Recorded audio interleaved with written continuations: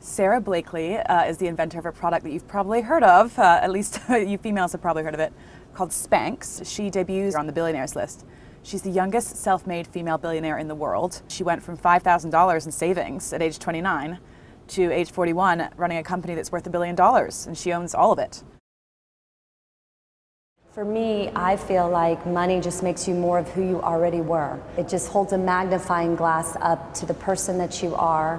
I don't subscribe at all to money is the root of all evil. I think money is a wonderful thing, and it's great to share, and it's fun to spend, and it's fun to make, and I've always had a very positive outlook about what money can do. I had always thought I would be a lawyer growing up, and so I took the LSAT. I basically failed it. And I remember at that moment it being this life-changing moment that set me on a different course. And the way that I initially handled it was try again. I took the course, I tried it again, and then when it didn't go as I planned, I asked myself a lot of questions. You know, what is life trying to tell me? Do I have a different path? Maybe I'm supposed to be open to something else. And that's what set me on the journey that ended up creating Spanx. A good bra and a pair of Spanx is the holy grail. A pair of Spanx can change your world.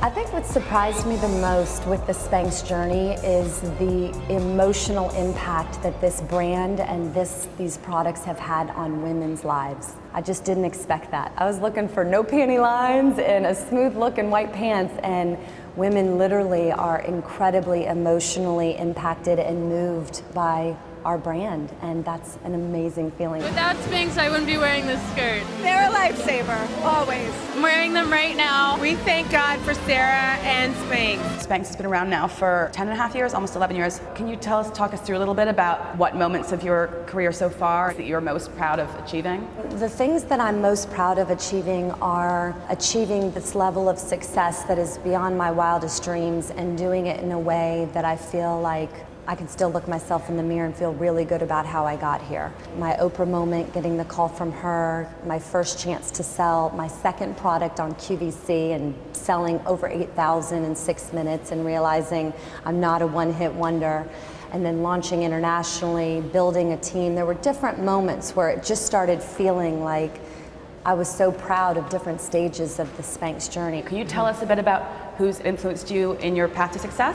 The people that have been most influential to me, other than my family, have been Wayne Dyer, Oprah Winfrey, and Richard Branson. Wayne Dyer, he mentored me from afar, basically through these CDs, and taught me how to think in a way that I think allowed me to live up to the potential of myself that I am at this point in my life. Richard Branson is, all about stepping way outside of your comfort zone. We have a lot of similarities with our branding of our companies and sort of the marketing and PR aspect of him being the face of the Virgin brand. I've learned a lot of tips by observing and speaking to him about that.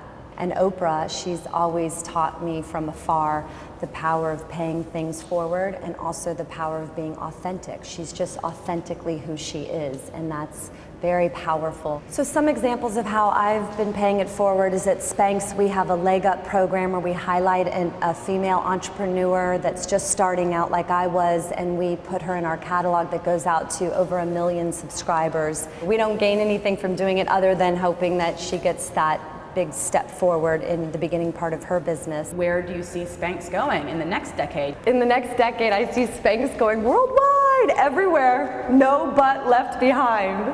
It's gonna be all over the world, and it will become an aspirational brand that transcends categories. We're already transcending age, we're now into men, so I really see there's so many things we can improve upon or make better, and that's the true inspiration behind the brand Spanx.